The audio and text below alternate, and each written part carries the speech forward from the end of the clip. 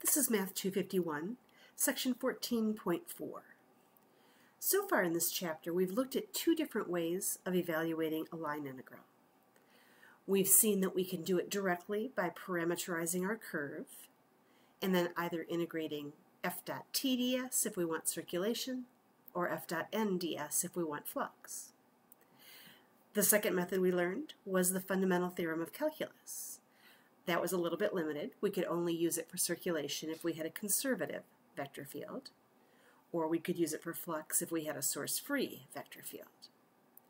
In this section, we're going to look at a third method for evaluating line integrals. And once again, it's going to come with some limitations, but when those limitations are met, it can provide us with another really nice and sometimes very simple way of evaluating our line integrals. It's called Green's theorem. And just like before, we're going to see two forms, one's for circulation and one's for flux.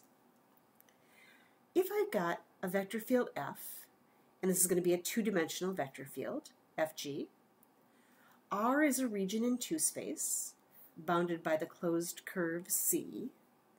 I should probably specify oriented counterclockwise. Then, the integral over the curve C of f dot t ds, which we know as our circulation integral, is equal to the double integral over R of the partial of g with respect to x minus the partial of f with respect to y, dA. A couple things to look at here. First of all, there's a little bit of notation that I may not have used before. This circle, kind of in the middle of the integral sign, specifically indicates that we are looking at a closed curve. That's our big limitation for Green's theorem. It's only usable if the path is a closed curve. And that's a way of emphasizing that we're integrating over a closed curve. Secondly, let's dive into a little bit more what this says. This says that if I do have a closed curve, so let me just sort of draw a generic closed curve here, C, oriented counterclockwise, then the circulation that happens around the edge has something to do with something happening over the entire region R. Our region R is the interior here, what's bounded by C.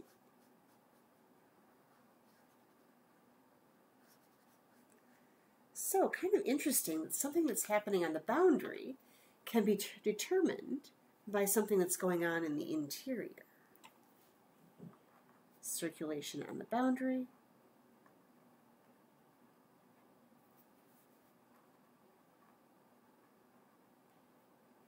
Depends on something in the interior. We're going to give that something a name. This quantity, partial of g with respect to x minus partial of f with respect to y, is called the two-dimensional curl. Curl is a concept we'll actually meet in a more general sense in the next section, but for right now we're just going to go ahead and take the name and say the circulation on the boundary depends on the curl in the interior. All right. For that reason, you will sometimes see Green's theorem written this way. The circulation integral is the double integral of the curl of f, dA. Means exactly the same thing as what we had up here, just sort of a little bit of a shorthand notation.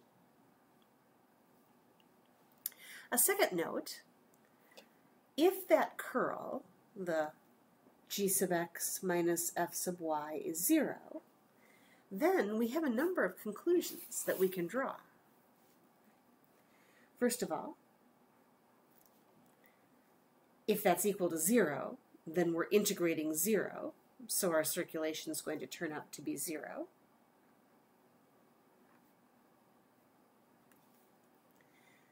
Secondly, since that is the curl, we can say the curl of the vector field is 0. And thirdly, if I take this statement and I just move the f sub y over to the other side, g sub x equals f sub y, you may recognize that as the condition for a vector field to be, remember, conservative.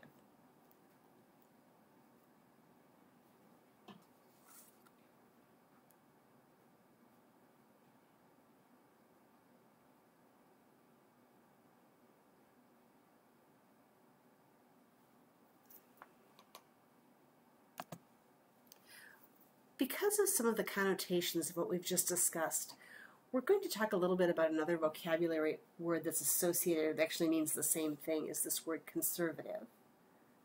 We also sometimes call this irrotational.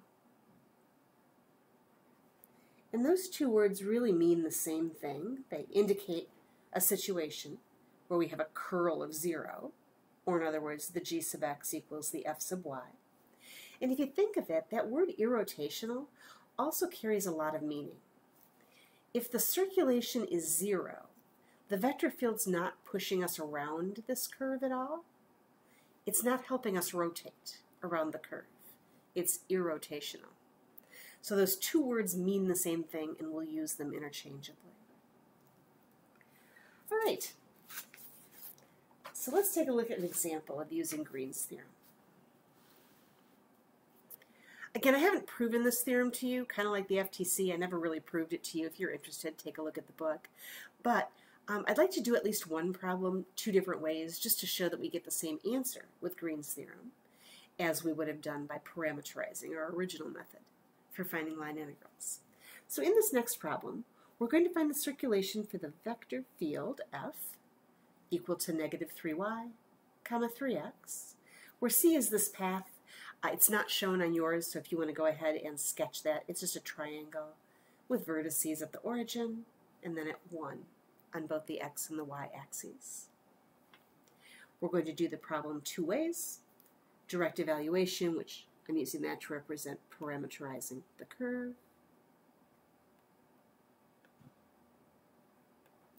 And then Green's theorem, which is our new method that we've just looked at. So let's start with the parameterization method. It's our familiar one.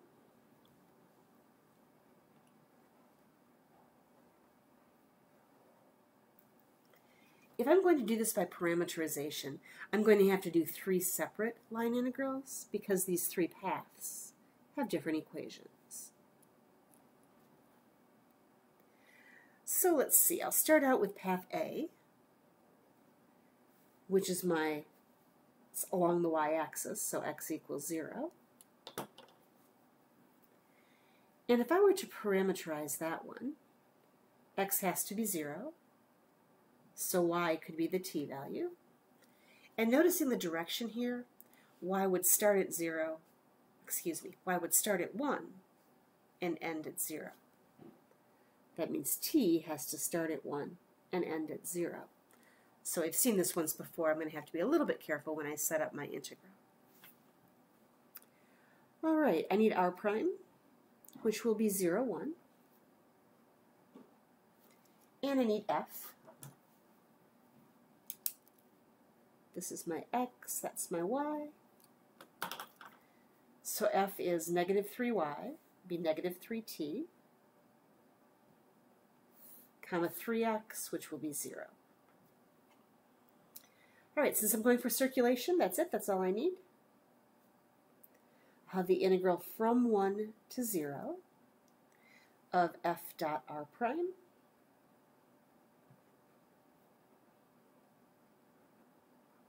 dt. And notice here I'm going to get 0 plus 0 when I do that product. So I'm just going to get 0 for that piece of the circulation. All right, let's do path B.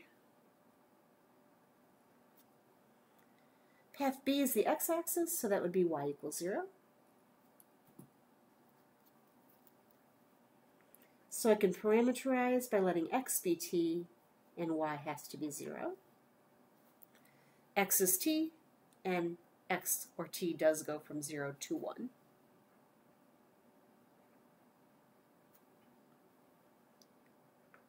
My r prime, 1, 0. And the f, again, negative 3y comma 3x. I'm now using x and y from the new r.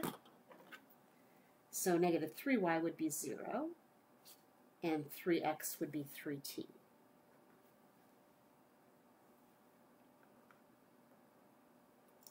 So my circulation, I'm integrating from 0 to 1, f dot r prime.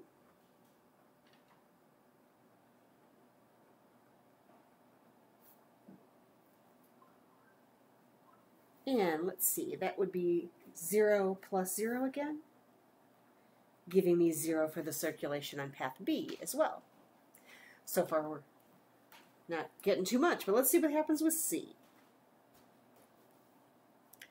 Path C, I could consider to be the line y equals a slope of negative 1, so negative 1x plus a y-intercept of 1. And so I can parameterize with x equaling t, and y would be minus t plus 1.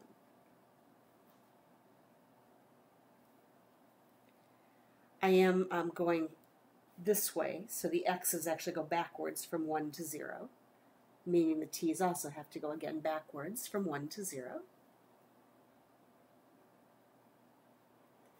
R prime is 1, negative 1. And f, negative 3 times y.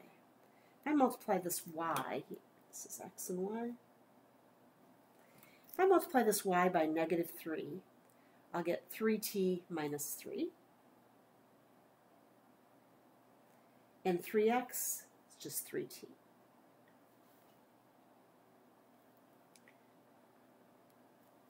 So my circulation, integral from 1 to 0 of the f dot product with the r prime, squeeze in my dt there,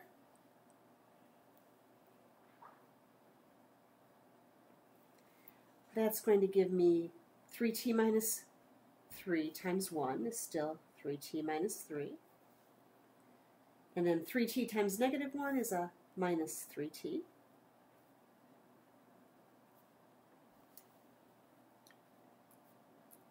Those will subtract off, so I just really get the integral of negative 3, gives me negative 3t, from 1 to 0. That'll be 0 subtract negative 3, or 3. So when I add these all up, the total circulation, 0 from the first, plus 0 from the second, plus 3 from the third, for a final value of the circulation integral of 3. All right, so that's our traditional, original parametric or parameterizing the curve method. Let's see how this same problem would look if I did it with Green's theorem instead.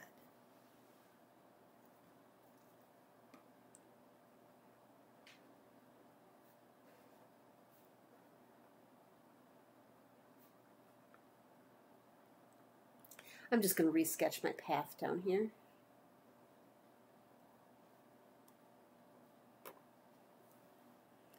All right, so Green's theorem says that the circulation integral, f dot tds, can also be calculated by taking the double integral over r of, and I'm just going to take the shorthand notation, g sub x minus f sub y dA. So this time, instead of thinking about the actual boundary, I'm going to think about setting my integral up over the region that's enclosed by that boundary.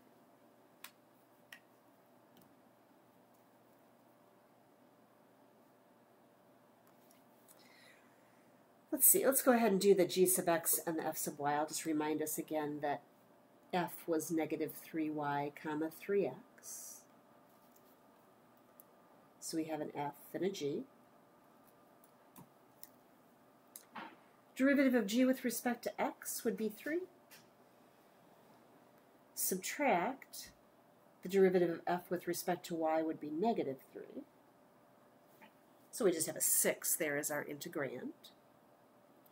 And then to set up my limits of integration, definitely doesn't look like a polar. I think rectangular is going to be the way to go. So let's just go with dy dx. And I'm going to be thinking about a vertical rectangle here. Let's see, that top line would be y is equal to minus x plus 1. And of course the bottom is just y equals 0. So my y limits of integration go from 0 to minus x plus 1. And then the x limits from 0 to 1.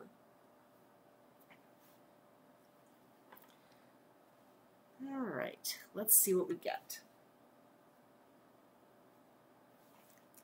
That's just 6, so when I integrate 6 dy, I'll get 6y.